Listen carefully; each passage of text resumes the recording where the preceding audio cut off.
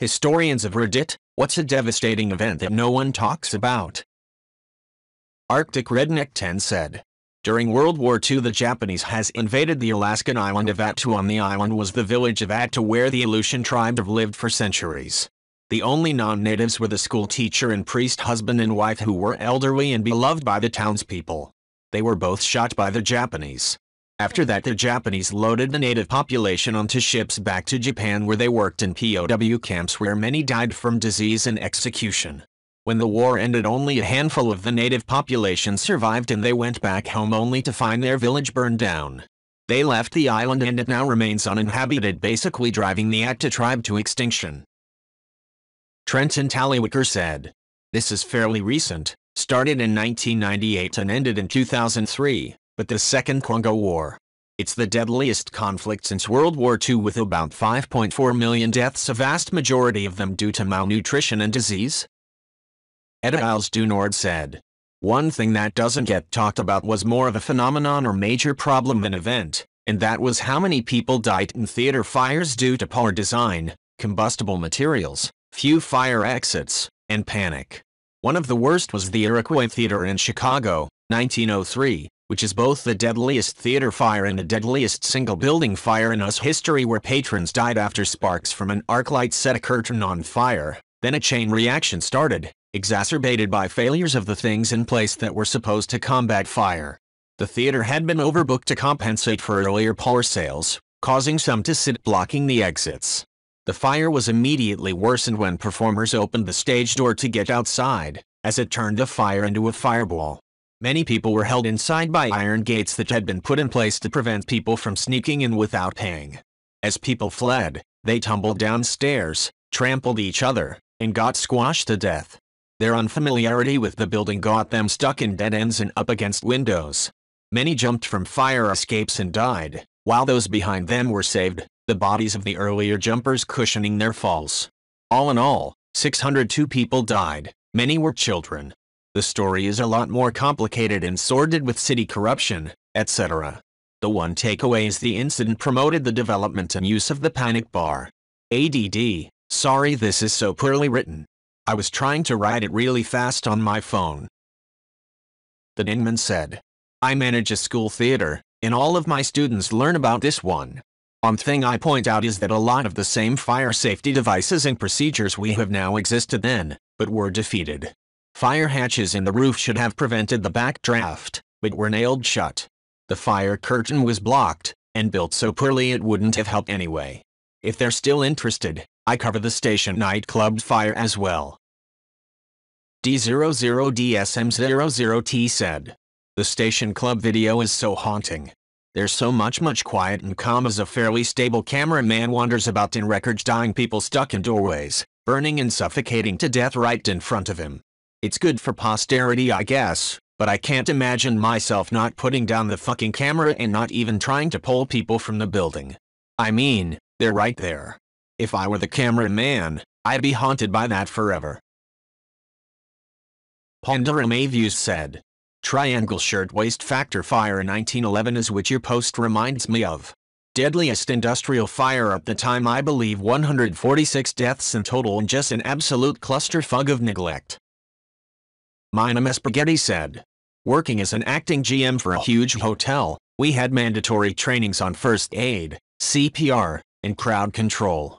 The Great White Station nightclub fire footage, some 20 minutes of uncut raw terror, was played for us by an FBI-type trainer. It will forever haunt my dreams and sticks in my mind every time I'm in a crowded place. I will do lots of things to avoid bottlenecks, a crush of people, and indoor fire. Always check your exits. The Red Panda said. It is largest mass shooting in Asia since Tiananmen Square, with over 1,000 killed and even more wounded. The Uzbek government forcefully silenced reform protests by firing into the crowd and then kicked out 90% of Westerners in the country when the US Gov and UN tried to investigate. Terrible loss of life that rarely gets remembered because the Uzbek government tried so hard to cover it up. Oswin said. Taiping Heavenly Kingdom of Hongxianquan. Put simply, it was an absurd kingdom in 1850s China that directly and indirectly led to the deaths of millions, maybe 10 million plus, of people through massacre and famine. Hong Xiuquan believed he was the younger brother of Jesus Christ and persuaded enough people to follow along and start a civil war. Check out God Chinese Son by Jonathan Spence. Microfilmer said, "The Taiping Rebellion is one of the most extraordinary events in human history that is virtually unheard of in the West. Perhaps as many as 70 million people died in the conflict. The Taipings were truly revolutionary, as they demanded absolute equality between women and men. When they conquered a city, they would give the inhabitants a choice to join them or die. Those that chose not to join were killed, all of them.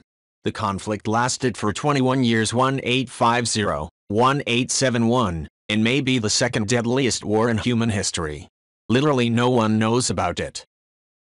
The Midnight Scorpion said, "Galveston, Texas was once considered to be one of the most important commercial ports in the United States and was referred to by several fantastical names such as the Queen City of the Gulf and the Wall Street of the West. All that changed when it suffered a near-direct hit from a devastating Category 4 hurricane in 1900, the deadliest natural disaster in American history. Pretty much the entire city was destroyed by a storm surge and anywhere from 8,000 to 12,000 people died. Galveston was rebuilt, but it never truly regained its status. Houston became the state's commercial center in the storm's wake, in addition to other factors." Dank Vectors said, "There was also the Black Tom explosion in Jersey City, NJ, just before the U.S. entered World War I.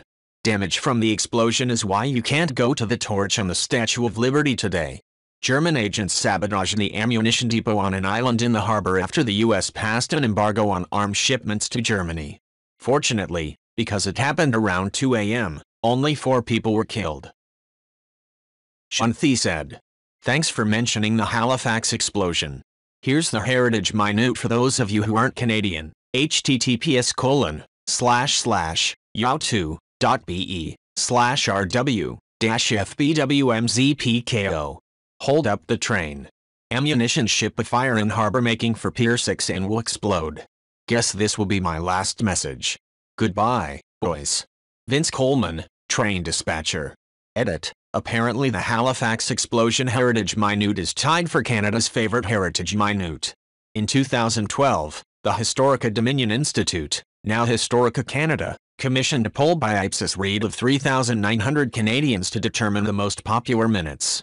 The top 5 were: 1. Jackie Robinson; 2. Tied for first, Halifax explosion; 3. Jenny Trout; 4. Winnie; and 5. Laura Secord. https://www.thecanadian-encyclopedia.ca/article/heritage-minutes-20 Seriously, for those of you who aren't Canadian, check him out." Visual KK said, "My friend's mom survived the genocide by hiding in corpse piles during daytime to avoid patrols, and traveling only at night. That's as much as she'll share with anyone because of how traumatic it was."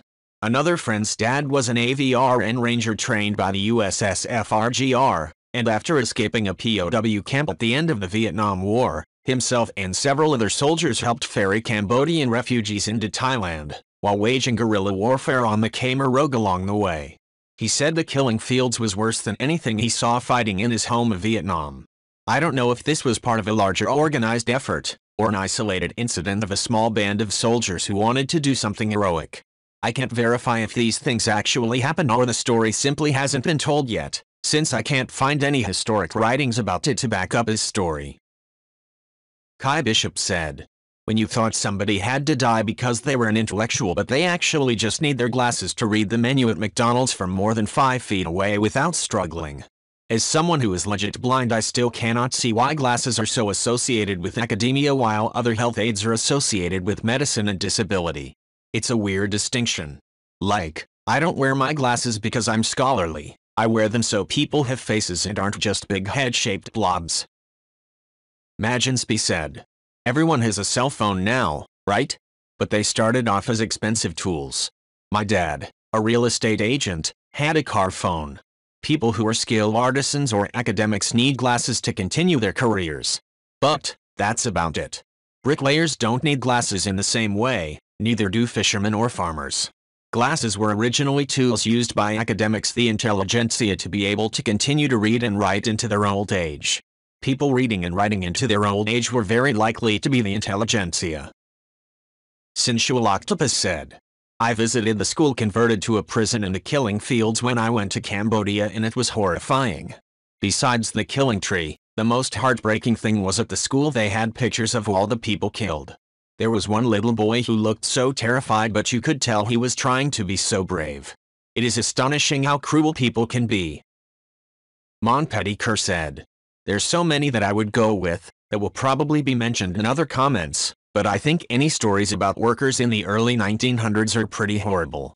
Radium Girls is a pretty horrible event. For example, after being told that the paint was harmless, the women in each facility ingested deadly amounts of radium after being instructed to point their brushes on their lips in order to give them a fine tip. Some also painted their fingernails, face and teeth with the glowing substance. The women were instructed to point their brushes in this way because using rags or a water rinse caused them to use more time and material, as the rinse was made from powdered radium, gum arabic and water. Many women died and became sick with horrendous diseases. One woman named Molly Maggie had her jawbone crumble. You can read about that here. Montpellier said, by May, her dentist thought Molly needed surgery to remove a fast-growing abscess he'd found on her jaw. When he got the gums open, the bone didn't look right as it was too ashy and gray, so he gently prodded it with his finger. To his shock and horror, the whole bone crumbled under his fingertip like ashes in a fireplace. Instead of removing a tumor, he wound up digging Molly's entire left jaw out with nothing but his fingers. Unbeknownst to him, the radium had perforated the bone cells and stripped them of calcium. It had, like a little machine gun, shredded the collagen inside the bone and left it as little more than a pile of splinters. There's also a great book on this called The Radium Girls, The Dark Story of America's Shining Women by Kate Moore. This whole story is extremely depressing. Work in the 1800s and early 1900s was pretty horrible for a lot of women, men and children. Bruanches, female miners in the 19th century, you can look that up, children in chimney sweeps etc. Ravenna Moore said, I've read the book, it's just horrifying. The worst part, for me, was during one of the trials. A doctor was testifying, reading the medical records of one patient, and came to the end where he said the prognosis was terminal. Suddenly someone started screaming. It was the woman whose medical records were being read. None of the doctors had told her she was dying, so that's how she found out. Ninja Pirata with Ibe said, this whole story is just so sad. And the saddest part is that these women were literally fighting for compensation on their deathbeds, and only a few received justice before they died. Talk about manipulating vulnerable people into doing your dirty work. There's a movie coming about it soon with Joey King. Madison Rogue said, you think it's bad, but it's even worse. The Radium Dial Corporation had a factory in Ottawa, Illinois, just off the Illinois River. The warehouse basement was a dirt floor, and that's where they stored all the paint. Paint that splattered and spilled all over the dirt floor, seeped into the ground, and not only contaminated the site, but probably the Illinois River. The river serves as Ottawa's water supply, and ultimately spills into the Mississippi River. The corporation was still in violation even into the 70s. There's an old documentary I watched in high school chemistry class about it. Ottawa is a neighboring town to my hometown. It's some pretty crazy shit. Square Elks said, oh, it is nuts how many big corporations just carelessly pollute and get away with it. There's a region of Louisiana known as Cancer Alley because of the unusual number of cancer cases that occur there. It's a group of majority black counties that also has a disproportionate amount of oil refineries built there. Then there was Love Canal, a suburb that was built on top of ground that was so polluted it was essentially a sea of poison, and occasionally the toxic waste that was dumped there would bubble into people's basements or even up to the surface because it was just dirt dumped on top of a waste dump. Residents were not informed of the land's previous usage, and a bunch of children were born with physical deformities. They had to take EPA staff hostage to get the federal government to help them leave. Tiffon Storm said, I'm not really a proper historian, but I feel the need to mention the Bronze Age collapse. It's not as though nobody talks about it at all, but considering how catastrophic it was, it doesn't get nearly enough attention. At this time civilizations were still pretty scarce, but the eastern Mediterranean was full of them. We can't pinpoint an exact reason, but at some point it all fell apart. The Mycenaeans? Gone. The Hittites? Gone. The Minoans? Gone. The Egyptians? Barely clinging on and having serious problems. There are many things that happened around that time in the general area that could be the culprit: volcanoes, earthquakes, drought, famine, war, and invasions from foreigners that came by boat that historians have named the Sea People because we have basically no idea where they came from. In reality, it was probably a combination of some or even all of them. Again, I'm not a proper historian by any means, but this is what I heard. Actual historians, feel free to correct any mistakes or mention something I missed. Miss Sarah 101 said, in 535, humans went through hell. Many reported a strange color in the skies, not just in Europe. A dense, dry fog was also reported in Asia and the Middle East. Even the regions, now known as the Americas, weren't spared. For example, drought in Peru. Temperatures were rather low in some places. It snowed either in the summertime. One survivor, a Roman politician named Cassiodorus, explained about the bluish sun and no shadows being cast, even in the noon. It has been hypothesized that Iceland holds the reason for the events between the years 535 and 536. Iceland is known for its volcanoes, and it was possible one such was to blame. Edit. Thanks for the sliver. Literacy Eisbert said. Basically several natural disasters and social upheaval abso-fucking-lutely devastated multiple societies. It's thought that a volcanic eruption blocked out enough sun to cause crop failures across Europe and as far as China. While this was happening, terrible plagues were also afflicting the Middle East. Economies everywhere fell to ruin and stagnation in the years that followed because several other eruptions later made things worse. Daphne Dissert said. Leprosy colonies of Hawaii. People who were diagnosed with leprosy were forcibly banished to Kalaupapa to live out the rest of their lives. They were dug graves, had to stand in them, while their families and friends basically had a living funeral for them where they had the dirt thrown on them. They were then pronounced dead to the world and no longer part of the community. This continued through 1969, even after Hawaii officially became a state. Edit. Holy shit, I did not expect my comment to blow up. Thanks for all the awards and support, guys. Feel free to follow or message me for either geeky epidemiology factoids or NSFW content. I love chatting and meeting new people. Dreamer said.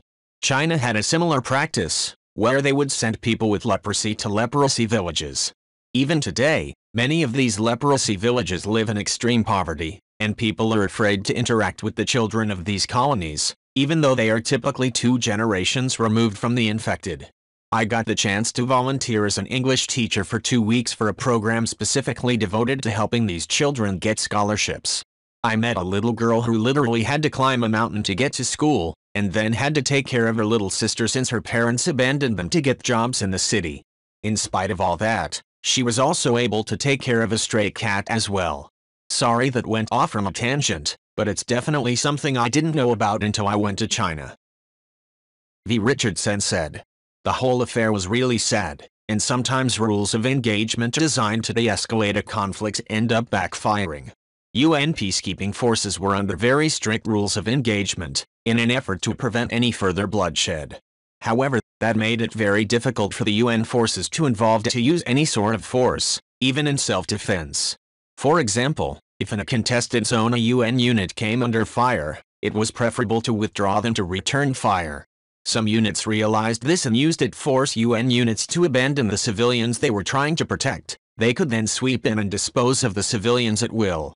Peacekeeping units were also lightly armed and armored, in an effort to avoid provoking the involved parties. Enter Nordbat 2. They were a unit formed from Nordic countries, mainly Sweden and Denmark. From the onset, its commander, Colonel Ulf Henriksson, made it abundantly clear that he was not going to play around and sit while civilians were being killed. Running contrary to the prevailing thought of going in lightly armed to avoid provoking a response, Henriksson went the opposite route. His infantry were equipped with guided anti-tank missiles, and mounted on Finnish armored personnel carriers.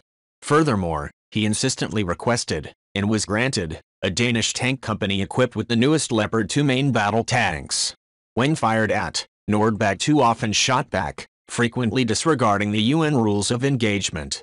Colonel Henriksen made it clear that his interpretation of the mission objectives, which he had developed himself on the basis of the original UN mandate, rather than taking clues from his political superiors, was that protection of the civilian population was the highest priority. He made it clear that he would not respect rules and regulations that threatened to prevent him from achieving his mission objectives.